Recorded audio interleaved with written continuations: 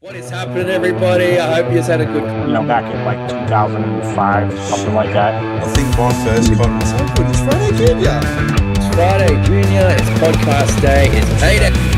And then you come out doing a like, doesn't matter how you feel about the situation. My name is Raff. We're always started the podcast because we just want to talk about it. We'll talk about music, we'll just share those stories and experience. This is my co-host, Carl, aka the BeerBuddy. He is hailing you. This sort of weird era where they're sort of right in that post-grunge. Look, you're fighting the good fight in today's world. My war was fought 40 years ago, really. We are the two dudes who talk music, and we are here. Hey, I'm too quick on that air horn button, mate. How you doing? Yeah, that is amazing. I love every second of it, dude. Fantastic.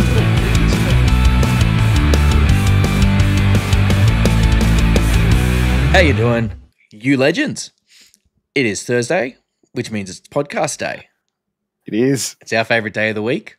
And look, we are here with another podcast on our channel. I am the Reverend Raff. This is BeerBuddy, yada, yada, yada. All the spiel stuff I got to get through.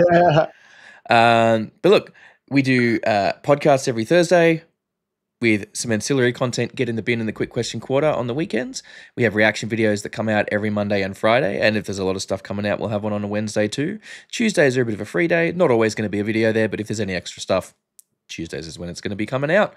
We've also just launched our Patreon page, so if you really enjoy our content, it would mean a lot if you could pop over there and consider kicking us a couple of dollars a month just to help up the production value of everything here. But look, how you doing, mate? I'm good. I'm good, man. The content's been pumping out. The reactions have been fun. Got some fucking new ones ready to go. It's in the bag. I think we got our first really negative one coming up soon. Yeah. So I'll be interested to see what people have to say Keep about an eye out. that from a certain... I'm ready for you. I'm ready for you. Band that is lots of members and wears masks that you'll have to see what's what on that one. But look, we're here continuing. I'm good, man. I'm good. Just been working from home a little bit. You can probably see the thing here. I got the work from home setup going. Got the office kind of tidied up a little bit now, so there's not tons of shit in the back on the floor in the background there. Your little nerd barn wall behind you. The little all the crap in the the fucking thing. But no, I'm excited, man. We've got confirmation that we will be attending Metal to the Max. That is confirmed. We are going to be out there for that one, so it's awesome. We're doing all these special episodes, all this special coverage in the run up to the event. All of our guests will be bands that are performing at Metal to the Max Festival. For those of you that don't know, Metal to the Max is a heavy metal festival that is taking place in Silverton, New South Wales. That is out near Broken Hill, so it's a long way from anywhere. It is taking place on the 5th and 6th of October this year with a little bit of camping, so you can start setting up your campsite. If you get there on the Friday the 4th, you can get all that done. And it is 2 days, not just 2 bands. If 2 bands would be a long way to go for 2 fucking bands. It is 2 days of heavy metal featuring 30 of Australia's most badass heavy metal bands. Oh, yeah. And it is taking place at the Mad Max 2 compound. What? That's going to be insane. And the great thing is you're not going to pull up to the gate and no one's going to be going, just walk away. It's going to be, come in. Yes, it'll be welcome. Come in. Have a good time. It's going to be amazing. It really, really is. We're going to have links to tickets and all of that stuff down in the description. So if you're interested, if you want to find out more, click on those links. I believe one of the ticket allocations is exhausted already. The one that's involving a shuttle bus one. The shuttle bus from the airport from Broken Hill Airport to the site at Silverton. So they are moving. You'll want to get in and get them while you can. There is tickets that include campsites. There is day tickets. There is all sorts of stuff. So look, it's going to be a hell of a time. It's going to be the kind of festival that is going to be very memorable. Hopefully it's something that continues to happen for years to come. Hopefully it's something that we can continue to cover in future years and attend in future years. But we are going to be out there. We're going to have a whole set up there. We're going to be covering the whole event all day, talking to bands and punters and just having a blast. So, yeah, come on out. Yeah, come on out. Come on out. You crack a tinny. We'll sit there and we'll just chill out, enjoy a hell of a BYO, so you can bring your own tinnies. Yep. Buy them elsewhere. Don't wait till you get to Silverton to buy them. We don't want to drink the town dry. Think of the locals. The last thing you're going to want is a pub with no beer. But look, we are going to get into today's episode featuring one of the headliners. We had last week, we had one of the bands that's going to be opening. This week, we got one of the headliners. We have with us a band that has been kicking around for about 15 years now. They are out of Melbourne. They are one of Australia's premier heavy metal bands. We have with us today Travis from Witchgrinder. Let's get into it. Thank you very much for joining us today, Travis. I apologize that we were having a good old chat and I was just not recording that for like the last 20 minutes. So, that's my bad. But yeah, thank you very, very much for taking the time to join us today and talk all about Witchgrinder and all the amazing stuff you guys have been doing and what you've got coming up, including but not limited to the Metal to the Max Festival in October. Oh, yeah. We were talking a little bit about the origins of the band, sort of going back about 15 years, and, the influences there, obviously pulling together stuff from like you said, like Static X, Ministry, like Seven Dust, Powerman 5000, all these kind of things, but still managing to create something that's very kind of unique to you guys at the same time. I want to, just so we're not like rehashing everything we've talked about and feeling real rehearsed or anything about that, we'll change tacks. We'll maybe come around to some of that other stuff again. You guys have just released your third studio album, Nothing Stays Buried. Yep. How do you feel that compares to your first album from 2013? How do you feel that like your process has changed and how the band has evolved over that sort of, 10, 11 year period?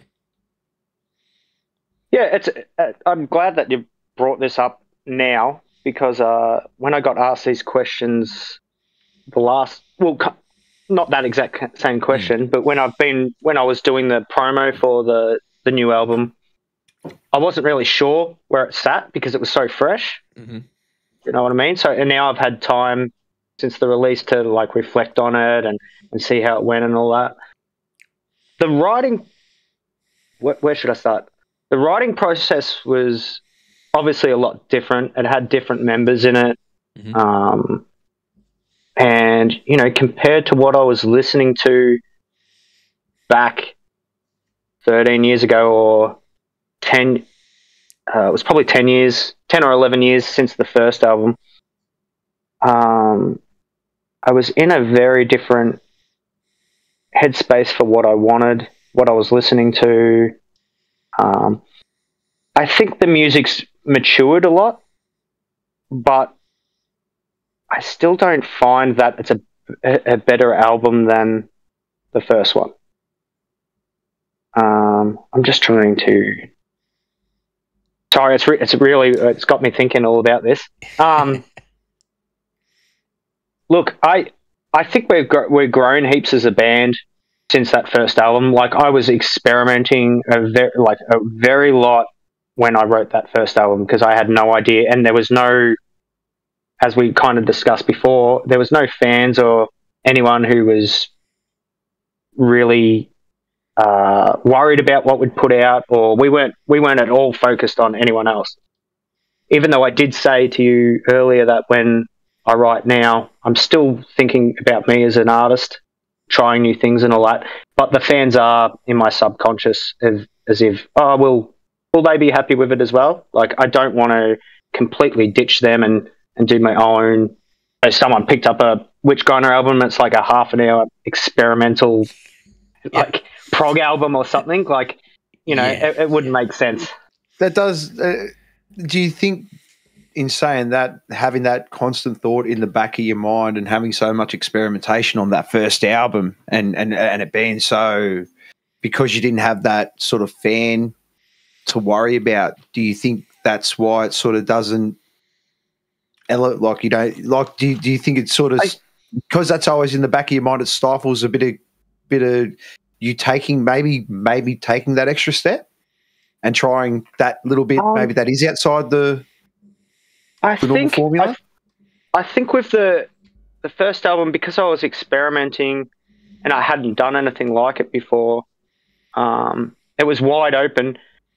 But it also, because I touched on so many things in that first album, but that I didn't explore fully, I think now I could still go back to where I was writing with that and go off on little other ways, if that makes sense. Yeah, no, that does. That completely makes sense. Yeah, so it's kind of like that was like a tree. If you want to, like a tree, and the Haunted album branched out onto one way, and I think this new album branched out. But as you know, it's getting higher and more. Because I'm learning, and it's just getting bigger, and it's going to grow more branches. But from that first, I feel the first album was, well, actually the first EP that was out in 2010. That was definitely the seed for Witchgrinder. That I knew what we wanted to do and where we wanted to go with it. But when it got time to write this third album, I had, like I said, I had new members. We were thinking about a lot of things, a lot of music that I'd listen to. We were thinking about our favorite things from the favorite albums that we grew up and listened to, what we could incorporate to mix in with Witchgrinder sound. That seems good. I mean, that would have been so much fun too, just to be able to go back and rehash and all that stuff, and would have almost made you feel like a teenager again. Having all those arguments about what should stay and what should go, and no, that sucks, and that would have been great. Yeah, no, it was good. It was good listening to a lot of older stuff, older recording. I even listened to some of my older recordings, from what I was doing when I was in a band before Witchgrinder, just to see where my head was at. Yeah, how do you think you've progressed as a performer and a vocalist in that time? I've learned.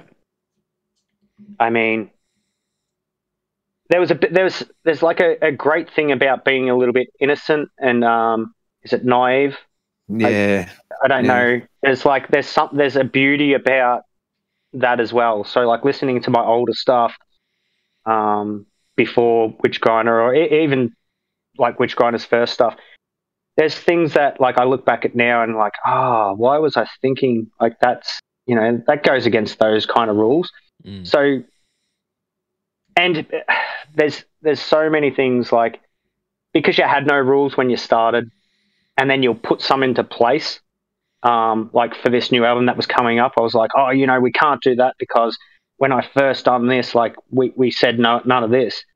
And I was like, well, that's fucking stupid, like you start putting up barriers on yourself, and it limits you. So I love the stuff that I love being so young and not knowing what I was doing back then, but also it's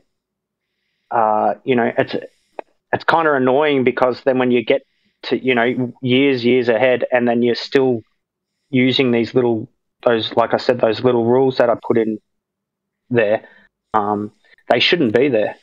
You should just be free to do what you want. Yeah, definitely. And I agree. Like, it's sometimes when you're, a teenager going through that sort of early stages of learning to write music and finding your place in that, you can, like, some people I guess feel like they have to follow certain rules, or for other people they maybe don't. They maybe just like you're not aware of the quote unquote rules, like you said. So you'll do just weird random combinations or weird creative choices that as you kind of go further down the road, like you say, you get this idea of what the rules are supposed to be, and what maybe you don't take those choices when you're more mature. But that's awesome that you're referring back to that stuff and finding finding ways to look back at how far you've come and still also get something that learning lessons from your old self in a way. Yeah. Well, it's good to, I wouldn't, because I wouldn't say they were mistakes, but it's good to look back a little bit to move forward. but also you don't want to be looking back too much and get stuck back in that same place. Like, and think about overthink it. Like, it's for what was good at the time. Like, with this album that this album that I just wrote, my dad's a huge Witchgrinder fan. That's good. He's very, I think he's a little bit, there's a little bit of biasy kind of stuff going on there. But he asked me how the album was going when I was writing it, and I remember saying to him, it's really, really good, and I was just like, it's the best we can do at the moment. Yeah. Like, and I didn't even realize what I was saying then until after we finished this album.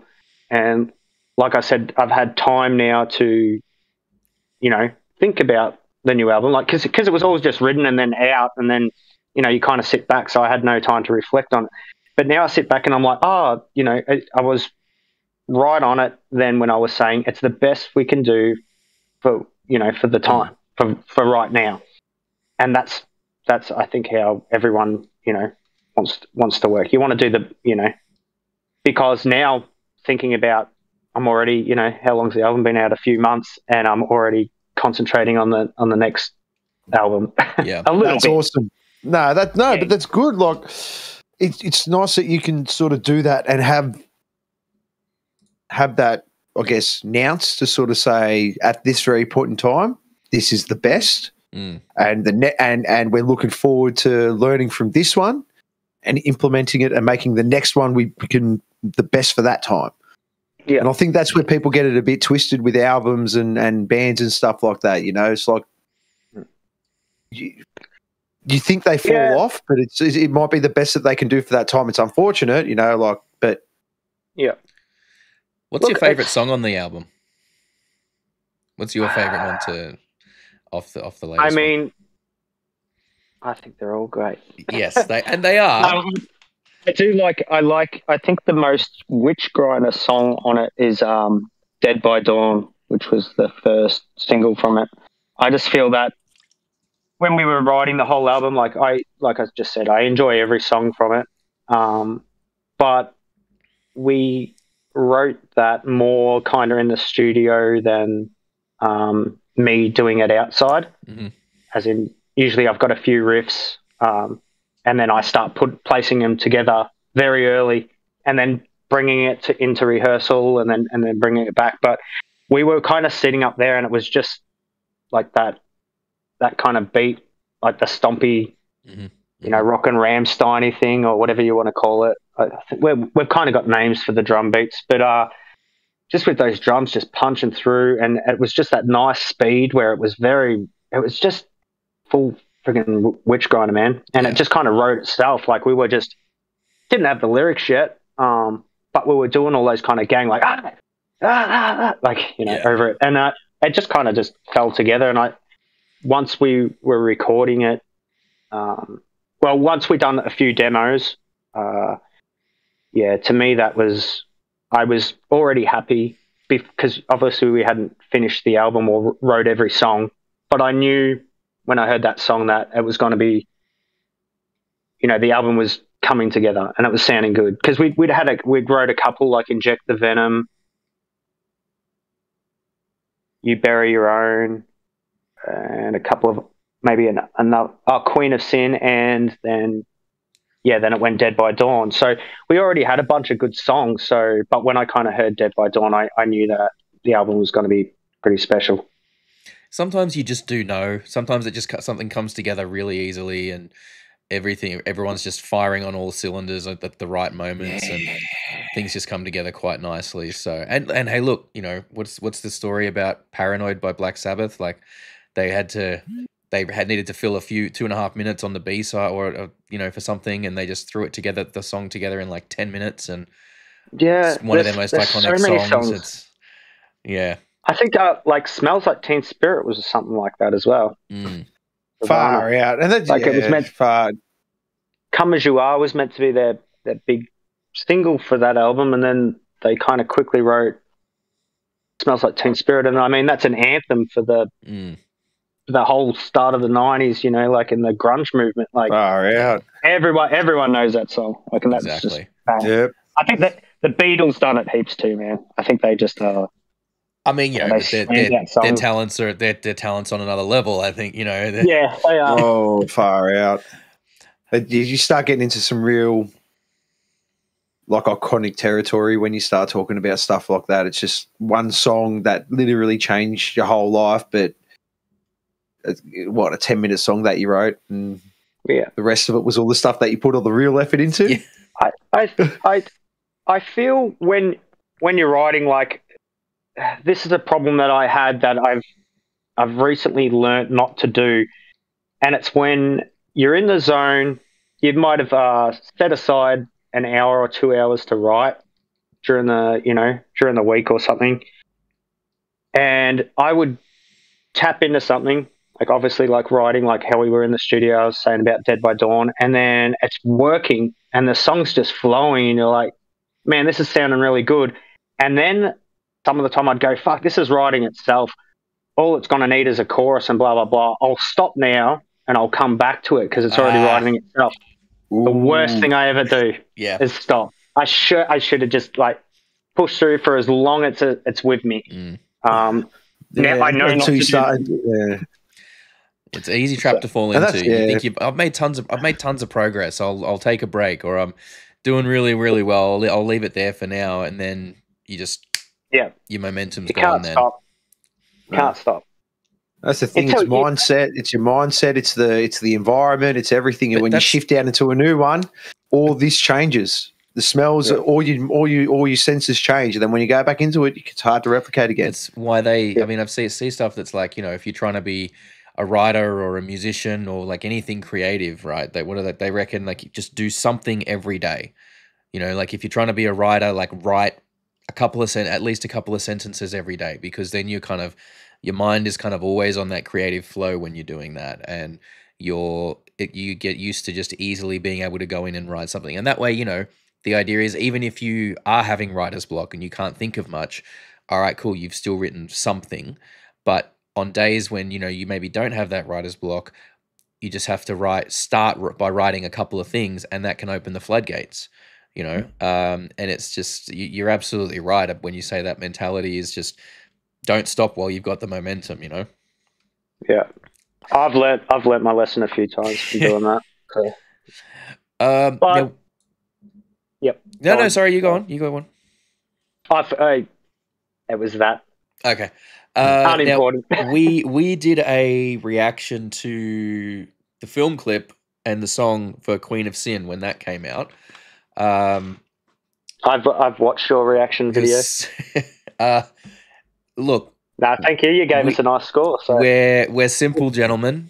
You put attractive alternative women in front of us, and you get, you know, 2 thumbs up. That's it. But what? How was that? How did the idea for that clip come together? How did the? How was the like the process of making that video? Whose idea was it? Okay. What can you give us on that one? The process behind all the videos, and when I write the songs, I'll start from a little bit even back, just to give it a bit more to it. Of course. When I'm writing my songs, I already have like a list of song titles. Nothing's set, but I've got all my ideas for song titles. When I write a song, I usually go to the song titles, have a look down the list, and then think, oh, that song sounded like this title. Okay. And I've already got a vision of the story just off the title, but it kind of starts making more sense. Then I kind of just put the pieces of puzzle together. That's how I feel I do it. So I already did have an idea for that Queen of Sin clip, where there'd be a queen on a throne, and she has to let you through, whatever it may be. If you're at it was somewhere in limbo. I don't really know what this space is. Like, it's meant to be a bit supernatural. You're not really meant to know. But she is the Queen of Sin, and people would be begging for their lives pretty much, like trying. But she's the Queen of Sin. She ain't going to take shit. So everyone had to be kind of killed. Or she was going to torture you. She's going to ruin your life. Wouldn't be the first alternative girl to ruin my life, I tell you. Yeah, I kind of nearly went to say that, but I didn't. We've all been there, brother. Look, we love you. We love the alternative women here. We really, really do. Bunch of beautiful women. It can be very, very easy to not see the red flags for all the red hair. They are. It's so girls true. can be heartbreakers, but I guess so can we. Yeah. Yeah, we're no better. So, yeah, one of my good mates, Cameron, he has done a couple of the film clips for Witchgrinder's previous stuff. He is he's amazing with his visions of things. That he goes like way off into his zone and gets really like if I give him something to go from and he's into the idea, he just fully just takes off. When I mentioned that, I told him that we'd done a clip for Dead by Dawn, done that with just a friend, just with their video camera. We just went out to the bush and ran around, and it was like cheap, it was about the Evil Dead, so we wanted it kind of cheap and cheesy. We just covered each other in blood, and we just done our own thing. But this, we knew that we wanted to make something a bit special and put in a bit of money, but it was still like we didn't have much of a budget. So I approached him. I just said, look, here's my idea, like just a queen on a throne. So I just wanted it more. I was going to have it more banned. So it was going to be more of a performance, and then it would just flick from, and you would just see this woman's sitting on a throne, and I didn't really know what was going to happen. Maybe, people would go up and try and gift her things, and they'd get killed. Or I just kind of mentioned that a little bit to him, and then he just went, all right, I can hear it, I can see it, I know what's going on, blah, blah, blah, blah. We could do this, and this kept going. I was like, yeah, that sounds cool. And I'm like, we've got a budget. He's like, yeah, no, I've got it. And he rang me back, a couple of hours later, and then it's like, oh, okay, I've got this idea, and just went through, and I'm like, it's awesome, but we've got a budget. Kept having to repeat that we're getting, we had a budget, and he's like, it's all right, we'll work it out.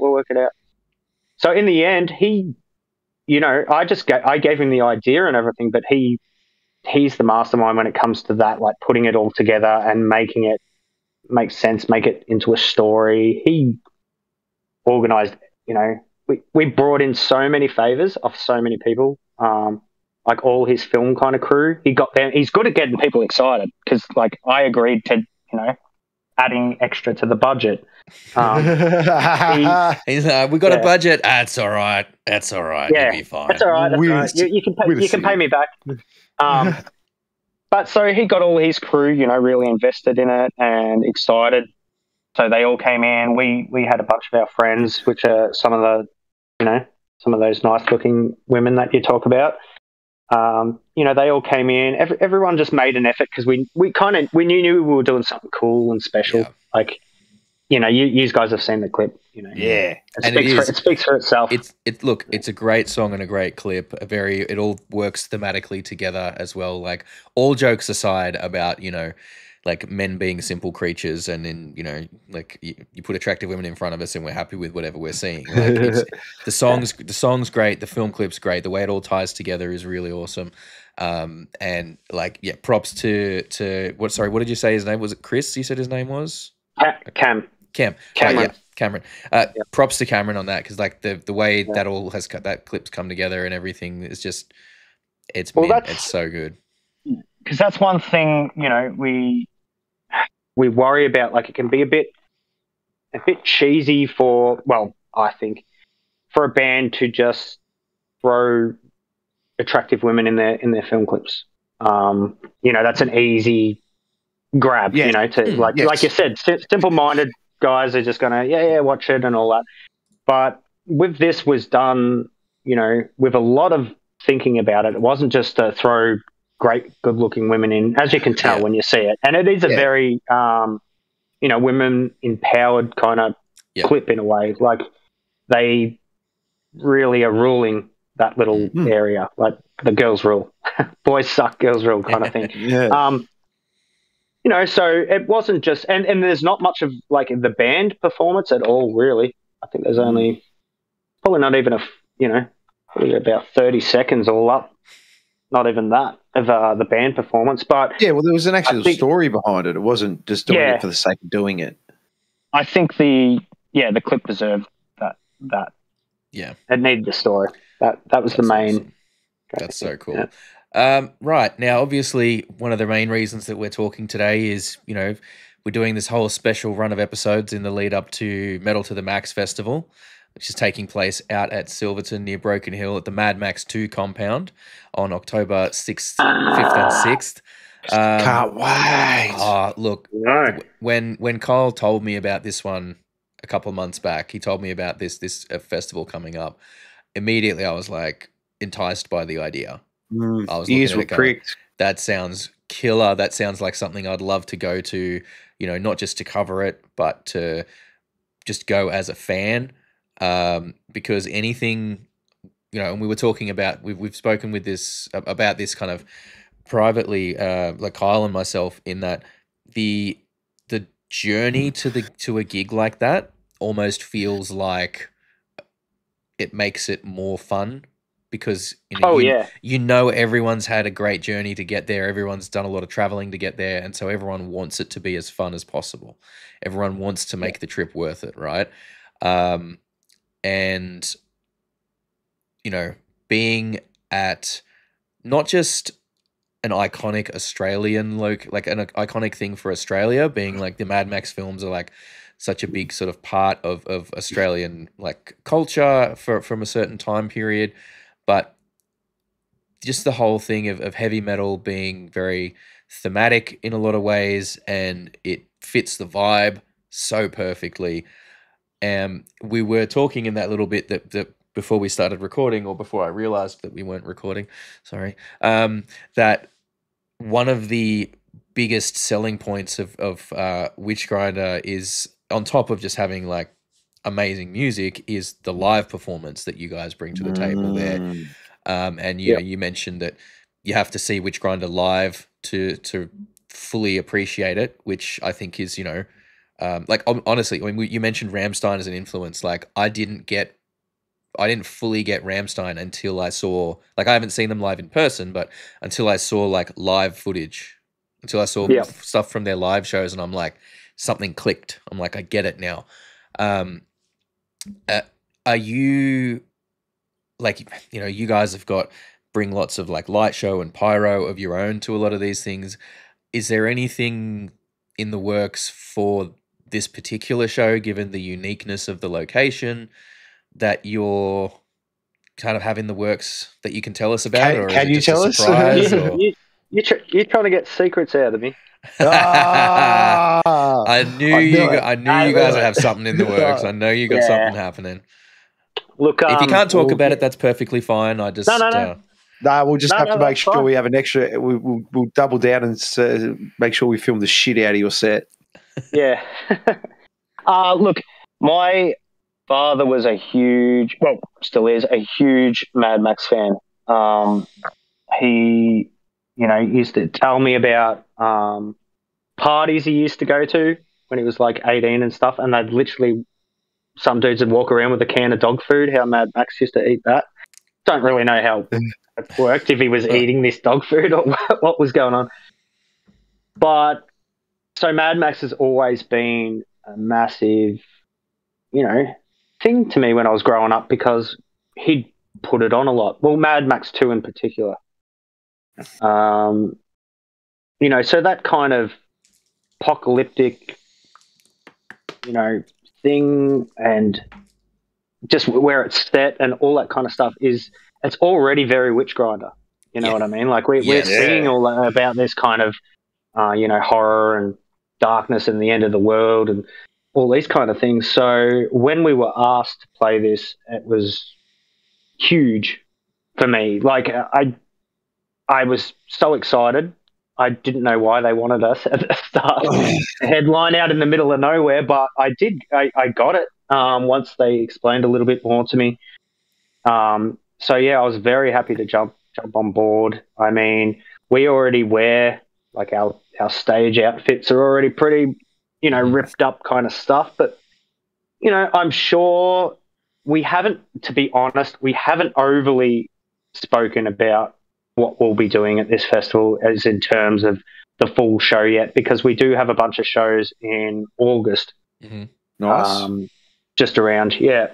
But there'll be definitely something special for this due to the theme of where it is and, us getting into it. I'm sure that, look, to me, I think a bunch of the bands are going to be kind of going with some of the Mad Max theme just for fun. Like, Yeah. Yeah. As it for 2 days camping with great bands. Like I've got the flyer up here now. I'm just looking at like Hidden Intent, Orpheus, Demon Head, It's a Harlot. stacked lineup. Yeah. Like it's Life wild. Song. It is. It's massive. I It heard is about really it off good. the Anton and Major crew. Anton and Major crew were the ones that told me about it. And the next, Oh, I think cool. it was like the next day I was on the blow at a Raff going, mate, we got to keep an eye out for this. Yeah. Yeah. I really hope it's. I hope it's very successful for them. I mean, like the band lineup is just insane for local talent. It's such a cool idea to have it out there. From what we have heard, tickets are shifting pretty quickly for it. They are moving, nice. which is good. Is your dad going to be coming, given his Mad Max fandom? To be honest, he hasn't really. I haven't heard him bring it up for a bit, but I highly doubt that he would not be there. Yeah, you wouldn't want to miss it. I doubt that he'll miss it. Yeah. He does come to a fair few shows, and like if it's something like our launch or something, he'll come up and he does all nighters with me, man. I finish playing and then we go out and hit the town, and he drinks more than me.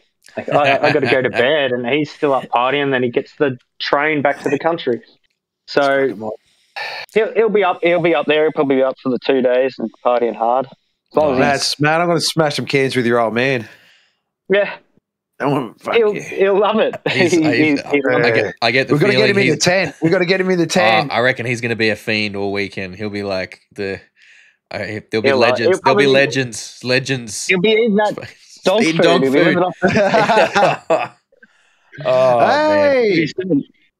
maybe we should just buy a bunch of canned fruit for the weekend and just take the labels off and make little dog food ones. Dog food, yeah. That's a good idea. Yeah. So that's really cool. Is there any bands in particular that you're looking forward to seeing on that weekend? Orpheus and Mega. That was Orpheus quick. and Mega. I'm really sorry, but the singer and guitarist and also the drummer actually had a lot to do with the new album. Okay. Witchgrinder's new album. The singer, guitarist Chris recorded and mixed and produced the new album. Awesome. Oh, wow. So, yeah, there's like, they're an amazing band, which I haven't seen live for so long. And every time they're playing live, I'm like, yep. Like they play. I think they had their single launch a couple of weeks ago. Said I'd be coming. No, didn't make it. And that's been a thing that's been going on for the last, I don't know how many years, maybe 6 years, 6 or 7 years. So I haven't seen them in that long, and I love their band. So I'm very excited to see it.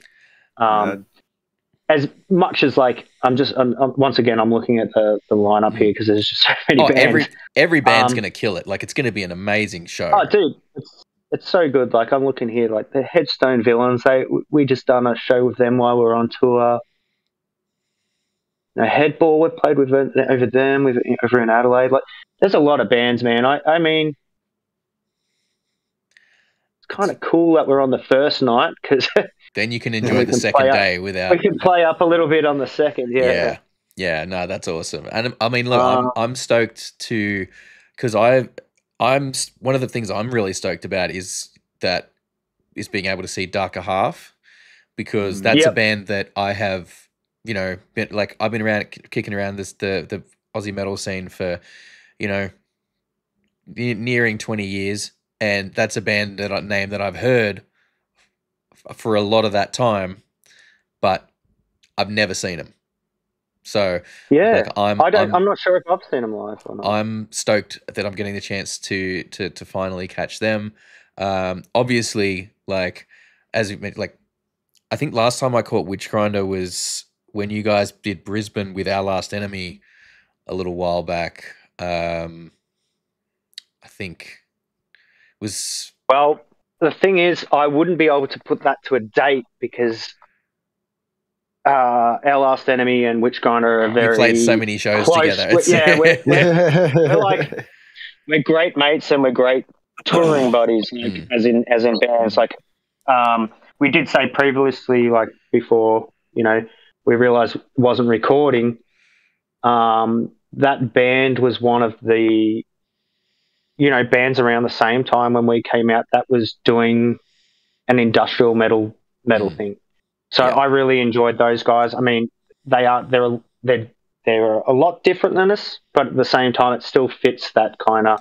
You guys what we're doing each other really, really well in terms of live performances and shows, and the sounds are a nice sort of, I guess, joining for live shows. Fans of one are likely to enjoy the other. So we did do on our album tour. They done the Sydney show with us. It was just us and Our Last Enemy, and man, it was. I remember, and I said this to him after it. It was honestly the best time I'd ever seen them play live, and we'd been, like I said, we've played together for so many years. Yeah. I also done that. I just done our recent tour sober for the first time ever in my life, which was a big change. But I just thought, to be honest, it's necessary for what we're doing with our music at the moment.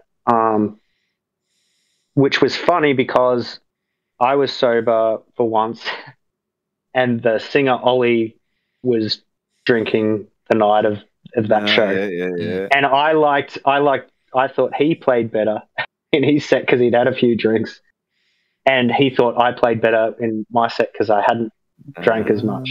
Okay. So I don't know. I think we might have been just stirring each other. Yeah. So can I ask then, is that you don't drink at all anymore, or are you just trying not to do that at shows now? If you're okay talking about it, Yeah, no, that's fine. Look, it's I still do drink, but mostly, for shows and stuff now. I won't get fully into it, but it's just too many. Waking up hungover is obviously, I'm getting older. That's a huge thing, to get to the next show and to do it properly. If you're going to be doing it night after night, anyone knows, anyone who's been around and toured and been around it for a long time knows that you just can't, you can't keep up. Yeah. You're just going to play worse and worse. There was a bit of that, and a few things have happened over the years where it's just that wouldn't have happened if I hadn't have drank so much. Okay. Kind of those things on tour. You can have little, you can be a bit more niggly at your bandmates and that kind of thing. So, to be honest, I just thought I'd try it to see what it was like, and I really, really enjoyed it. I feel that the adrenaline was a lot, it was better. It wasn't so numb. When I'd always get excited before a show, and I always put 100% in. Regardless if I'd had a couple of drinks or not. I'd never be. There had been occasions where I had been fully wasted, but to be honest, I'd usually just have a couple of drinks before I get on. But then I'd write myself off after it. This just felt good, man, because I was just on a high from the natural high, and there was no. That's awesome. There was no alcohol to kind of mellow it out. it's just like I could feel the whole thing, and the crowd, like talking to the fans and just having that engagement with them where I was sober was just a lot more. It was intense after it because I was so friggin' like worn out, and have to literally get off stage and walk straight out there and talk to everyone, and everyone being half cut, and drunk and going and talking to me. I was a bit like, what's going on? Like, it took me the first couple of shows to find the ground there, but no, it's this is the first time I talked about it in an interview. I didn't. That's right. No, that's okay. Look, I mean, there's nothing worse than a pissed idiot coming up to you after a set and fucking screaming down your face. To be honest, I didn't mind. I'm guilty of it because I was like, I'm usually that pissed idiot, but I'm probably like on a level about 10 times as more as them. I'd get off stage and be going yelling at them. So I don't know. Yeah, I mean, look, I appreciate you sort of, it's good talking about it a little bit like that, because it's something I'm noticing, getting back out there and being amongst like a lot of younger bands, is that like a lot of these younger bands, like the kind of Gen Z bands coming up now, a lot of them don't drink at all. That's just a flat out thing that they don't tend to do. And but I'm glad that like that you're making a decision that you feel is best for yourself and best for the fans, and that it's, because I think it's easy to fall into the trap, right? Like you have a couple of drinks to calm your nerves or to loosen up or however you want to justify it, and then it just kind of becomes the norm, and it's easy to, when you're doing that, it's very easy to just slip into it and end up having too much on the regular. And as you say, if you're touring, you got to, especially in Australia, like you've got to be up fucking early to go off to the next thing, or to get your flights or wherever you need to go, because you've got to travel so fucking far every time. And it's just, some of those shows you're driving to as well. So yeah. Not just say you get sicker easier when you're constantly hungover all the time and your body's going to that pressure. So you're not as hurt like anyone, like, just all those little, like a little cold can turn into this big thing. Where if you would, I've always been a little bit weird when it comes to being sick and being sick of it. So I don't know. If I get a slight little friggin' head cold, I'm like, nah, like I'm dying and I want to man flu. Work, man. I suck bad. I'm the same. Yeah, I think it was also because we were releasing a new album, like the weeks coming up to the album release and the tour, I stopped drinking. So it wasn't just the tour. It was about a month or so before I stopped as well. And that was kind of because how you were saying, like getting sick. And I did get a little bit sick there. It was mostly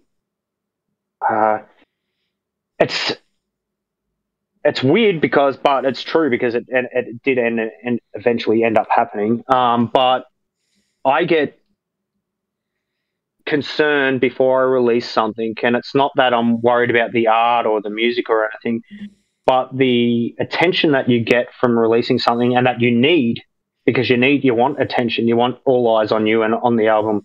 I love all that, but with attention, comes drama and criticism. Like that. I'm not worried about the criticism. It's more like people come out of the woodwork and, like haters on the internet. I'm not worried about, people saying things, but, you can get a lot of like negative people who think, for some reason that you wrote this album and it's in spite of, of them, or they're like, and they just see you, on a good thing and they don't like it. This goes for like I'm talking about like women and men and whoever. It can affect just some people who just might think of it as the wrong way. They might be going through some, I don't know what's happening, to be honest, but a drama does come with it, and I'd found that off a few releases before that. So I did, before this album was coming out, I knew something like that could be happening, and that made me very nervous. So I was drinking very heavily to the lead up, and then I realized I needed to stop so I would be able to deal with it in a lot more clear-headed space. Which, like I said, it pretty much went very smoothly, but then at the very end of the tour, just something did come up that reminded me why I had stayed off the alcohol, just to deal with that kind of situation, which I dealt with pretty well. Cool. That's awesome. That's good. I love that. I love that for you. Like, that's just I support anyone who wants to make those kind of decisions for themselves, because it's not an easy one, especially in Australian culture. We all know that like drinking is kind of ingrained in Australian culture in a way that is probably not healthy. No, it isn't healthy. And it's that, not probably. A lot of the time people saying no to alcohol can be, it can be greeted with confusion, or, people can feel like some people can even feel like you're insulting them if you say no to a drink or something. And it's just like, it's not about that. It's about like, no, thank you should be enough of an answer if someone offers you a drink. And, but we fully support people making those decisions for themselves. Honestly, I for the people that did know when I was on the road, and for certain friends that I caught up with on the road, and because every city's like a friggin' party when you get there, and I catch up with, like, there's new people obviously that I'm meeting, but my older mates who would ask me to have a drink with them, and I just quietly say, I'm actually not drinking. Everyone supported me fully. We're like, I did think how you were just saying, there can be a bit of peer pressure. I do get that with other things, but I think the music community there and the fan base and the circle that I'm in were so supportive of it. They mentioned, I'd say it once, and they'd just pretty much say what you guys are saying. They go, "That's great, good on you for doing that." And then we would move on to a completely different topic, and then just be talking music. So it would only last 2 seconds. Or there might have been someone who goes, "Yeah, sure, you don't want to drink." I'll be like, "I'm sure," and then that was it. Like, it was just. Well, we've seen it. Like we've seen it. We've seen what it's done. We've seen what it's done to our idols, right? We've seen what it's done to the people that have inspired us and that we have looked up to in music, and we've seen the damage that it's done. And I think a lot of us are, because in music at least, we've seen that, and we go, like, we don't want that to happen. Like, we don't want that to happen to people we care about. We don't want that to happen to anybody. So we kind of have that understanding of it. But look, so you said you've got, in addition to Metal to the Max, you've got a few other shows coming up in August. What can you tell us about those? Is that just around, like, a run of shows around Victoria? Yeah, that's called the Region Hell Tour. That's we try not to as you've said. Can't remember if we've said it now since we've been recording, but Witchgrinder's been around for 15 years. We now are at that stage where we can't overplay Melbourne or any of those. So you kind of, Australia is like, the major cities are probably best to do once or twice a year for us. But of course we want to play. We want to keep playing. And there are so many places out there, that need, the smaller towns that need to be played. So, we booked a regional tour. We're doing about 4 shows we used to do it all the time. When we first started, we were constantly, like, every weekend we were we were either driving up to Canberra, like, where you'd seen us, or, and we were playing all these little towns on the way. We haven't done that for a long time, so we thought we'd test the waters with a few shows, because we want to keep out there and playing. If it's successful, which it's selling really good. If it's successful, then I'd like to kind of take that to New South Wales, the same, like to a Region Hell New South Wales. I'm not sure if it'll be this year or what we'll do. I definitely know next year's like everything that's planned is looking more like to overseas, Europe and Japan for next year. Which far out. So excited! Japan will go nuts for you lot. Oh yeah, we've been there once before, so. Oh man, there you go. They're going to go nuts again. Yeah, we hope so. Really that was a cool. long time ago. It was really fun. So, we've got all that in mind, but at the moment, it is just looking at what we can do with getting out to these, these smaller country towns, and seeing how they, if they're into it, which I'm pretty sure they will be. Oh, they will be. People get bored in the city, And that's it. And then we talked about that with we talked about that with Pit Vipers the other week, right? Like they're from Broken Hill, and they're basically opening pretty much on like I think the first day. So they're getting their shit in real early. They're going to get to enjoy the whole weekend with all that pressure off. But like they're from out that way, and it's kind of anything happens, and everyone in town's there, because they want people to like they want stuff to do. They want to break up the quiet a little bit. And I don't want to talk to that Steve again. I've seen you 14 times this week, Steve. But I want to talk to this random person. You look at a band like for example, the guys in Deprivation, right? Like they're originally based around Orange, and they were, they had a lot of their shows were out in those regional areas through a lot of what they did, or some of the bigger bands that are really, bands like Parkway Drive that used to go out there and do all those kind of regional tours to really, make the towns and put themselves on the map, because, I think there's a bit of respect there. Like if you're out there doing it, it's the locals are like, remember it, because it's not something that happens a lot of the time. They don't get a lot of bands coming out there doing that. Definitely. And I guess, not that I feel it should be needed to do this, but I think in a sense it can also give a little bit of, I guess, like tour credibility. Like you've done the hard yards, I guess, by going out there and doing all that kind of touring on the regular, rather than. I definitely am 100% with you on that, because as I was saying earlier, like Witchgrinder, when we like I said, we don't do it as much now because we only do, the few shows. But when we first started, we were in the car every fucking weekend, man.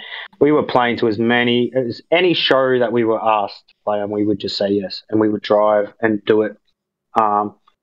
Because I always had that in my head, that whole touring. You need to me, it was like we need to have at least played fucking 300 shows until we are a band and know what we're doing. Like, probably that's just a random number I made up. Yeah, but I get what you mean. Like, it gets you in the rhythm. Like, because you don't. I mean, until you've toured with the people in your band, you don't really know if it's something that can work as well. I think that's also important, because that was what was new for us going away on this album tour, because they're not, they're different members than the original, and they're not all new members, but us as a full group of all four of us, we hadn't been on the road very much together. We'd done an international support for Static X, 3 shows with that, a Power Man 5000 show support, and what else did we do? We went up to the Northern Territory, and we played up in there, which is another perfect example of kind of what you were saying about, people starving for stuff up there. And they've got an awesome scene, man. Like it's so crazy. There's this dude Pirate, who run the Blacken Festival and things like that. And everyone kind of come out, like you were saying, like all the locals come out. They come and enjoy it, and people would come from everywhere. So I'm pretty confident that metal to the max will be something like that. That's very. That's what I'm hoping. That's really what I'm hoping. And just all the town, you got to think all the towns around it are going to want to get involved. Yep. And that's in addition. That's in addition to everyone who just thinks it sounds like a sick idea and is going to travel for it. I mean, if it goes, I have a feeling that if it goes well, if it gets a couple of years under its belt, that you will probably see, if not already for this one, like if it doesn't happen for this one, I think if it keeps going and has a bit of success, it's the kind of event that I think people will travel internationally for. People will come from overseas to attend something like this because it is such a unique event, and it offers having it at the Mad Max compound, and just even near it, and having that idea, I think is a massive seller on it. Like, as we were talking about, I can't remember if it was this. No, that's all right. Last one, that's all right. Sorry again.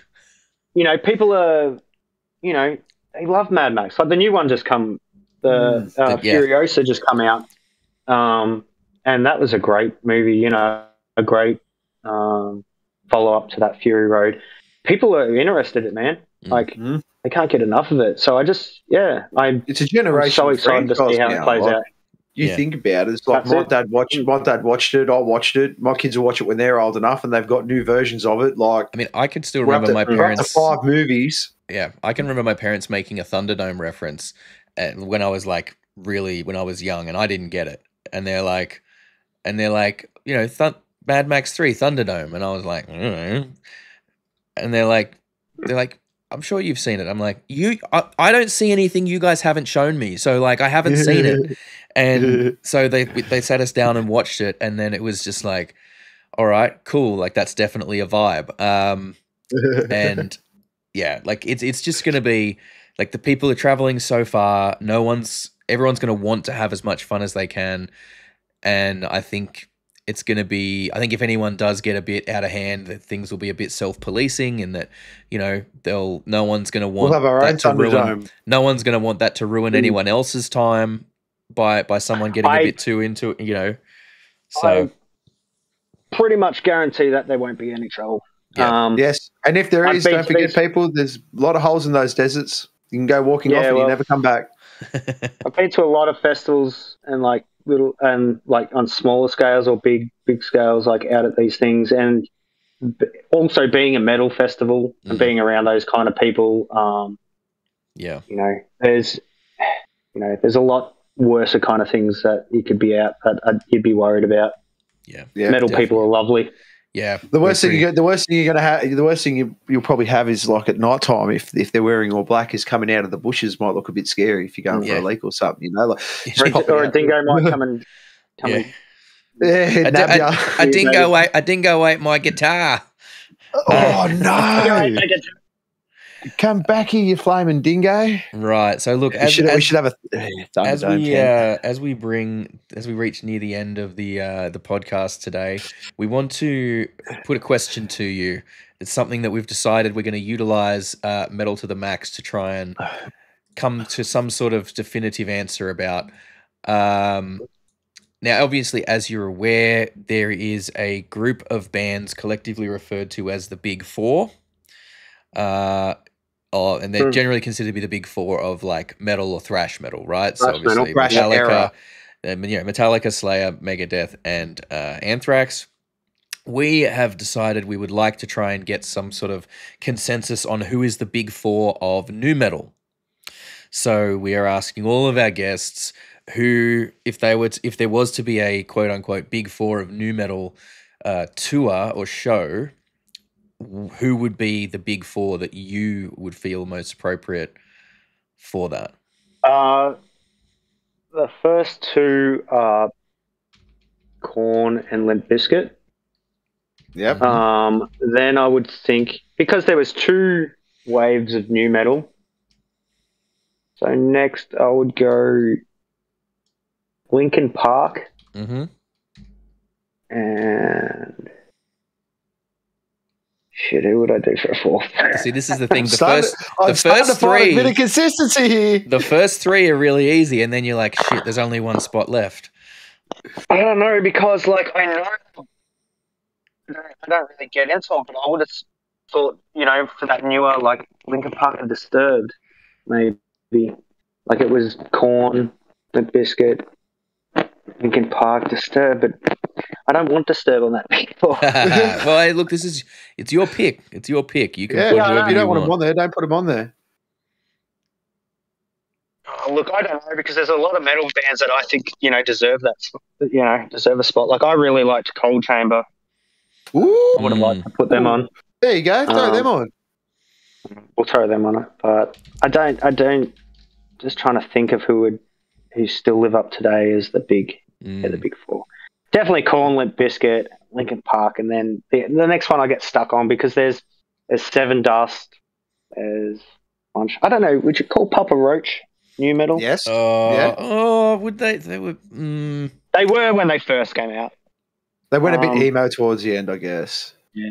I'll leave the fourth one as just a question. Oh no! You gotta give us one. You have to give us one. You have to give us 4. Oh, didn't I give you 4? The votes are look. Cold chamber. Okay, if we're doing cold chamber, then we'll do cold chamber for your cold 4th chamber. one. Cold chamber for your 4th one. Yeah, it's funny because asking people now, we're starting to find a consistency. 3 are the same, one's always different. And it's really where it seems to be landing. But which one's different? The fourth one's always different. Yeah, because everyone so far has said Korn, Limp Bizkit, and Linkin Park pretty readily. Which is like maybe it should be just the big 3. Maybe. Yeah, I mean, I think they've those. Yeah, we need a big 4. Okay. But I think the Metallica, like the big 4 there, that was more of the thrash Bay Area, wasn't it? Yes, for sure. It wasn't really. It was a bit more, they were a bit more grouped into a smaller, it wasn't like, because the new metal is like such a, broad, mad range. It is. How many new metal bands were there? Like, how many bands were coming out around that time? Well, that's why we consider new metal an era. Like I always consider new metal to be a time period rather than a genre. Like I know when people think new metal, they like Limp Bizkit is kind of the genre that the style that they tend to kind of immediately go for. But Deftones new metal. So they don't consider the styles. They don't. I put them in there because they are in that. I nearly had rings in the friggin' because the way I sort of consider new metal, you'd probably go like 1994 around there, 1992 maybe to like 2014, maybe 2010. Oh, that's a far broader range than I'd put on it. Yeah, really? What would you put on it? Like new metal, very much like the real rise of it was like that late 90s period. Yeah, I was going to say to sort of 2005, really. Okay, 96 to 2005. Thereabouts. Yeah, that's good. That's good. 9 years. That's solid. I mean, it's but this is the thing. Like, there was this explosion of diversity in metal at the time, right? There was this, and while there had been bands sort of through the early 90s that were incorporating some rap elements and some more sort of left field things in there, that period, it was just kind of like everything was on the table. People were coming up with all sorts of different sounds, and even the bands that we've talked about here, right? Like you mentioned, Korn, Limp Bizkit, Cold Chamber, Disturbed. Obviously, Manson falls into that period as well. Slipknot. Like a lot of these bands, they're from the same period, but genre-wise, sound-wise, stylistically, they're all fairly diverse from one another in a lot of ways. But they fall under that umbrella of new metal.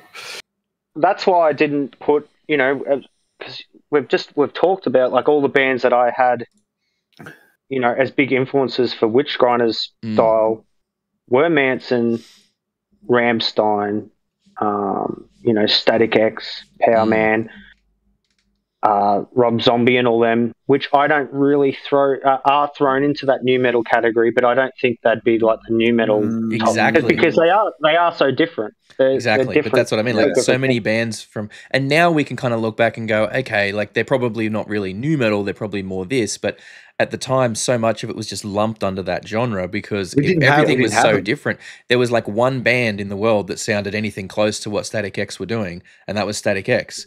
So you're not going to have a genre for one band. You know what I mean? It's like it was. Now we can look back and they kind of a lot has come from it that's kind of built a genre in that vein. But at the time, a lot of bands were doing stuff that just was so different from anything else that was before that lumping them all together as new metal was really the only way to categorize them at the time. Well, Static X call themselves Evil Disco now. Yeah, exactly. Yeah. So I think that they do that for fun. Yeah. Oh, for sure. Like, and I mean, look, they're description doing though. They're doing amazing work there. Like I caught them on I caught them in Cincinnati last year when I was in the US, and then obviously they did that tour out here recently. They brought the tour over here as well, which that was the one you guys were a part of, wasn't it? The latest one? Yeah. It was awesome. So good. Yeah. And I mean, they're all such nice dudes. Like I got to meet them after the show and had a brief chat with them. And they all just seem like, you know, they all seem like just such a nice group of guys. To be out and around there. They totally are. So, all right. So, well, with that, we'll wrap the podcast up there. Before we take it home, is there anything else that people should know about Witchgrinder or what you guys have coming up? I just think, what do I think? I think that people should just, if they don't have a ticket for Metal to the Max, they should definitely go to that. I mean, we do have we've got that regional tour coming up. That's selling really well. I mean, cool if you're out that way. Like, love to see you at the show. But in terms of like to see Witchgrinder, as in for all Australia or all that, I'd be looking into how you're going to get out to this festival in the middle of the desert and party with all the bands for 2 days. It's going to be a time. It's going to be insane. Yeah, it's going to be something. Like, it'll be remembered.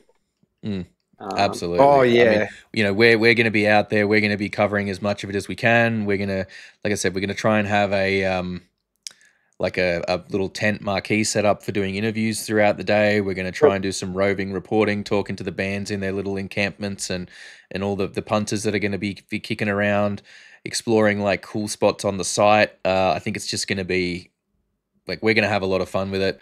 And I think it's just going to be an amazing time all around. So we're going to have links to everything down in the description. We're going to have links for tickets and information on Metal to the Max Festival. We're going to have links to all Witchgrinder socials and Spotify and all that good stuff down there.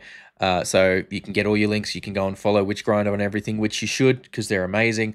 And we will catch you guys this weekend for Quick Question Quarter and Get in the Bin. Thank you very, very much for taking the time to speak to us today, Travis. And thank you very much to everybody for watching. Thank you to my co-host, Kyle, a.k.a. the BeerBuddy. If you had a good time with us today, please consider subscribing and maybe checking out our Patreon. And we'll catch you guys on the next one. Stay cool. Peace out. Peace.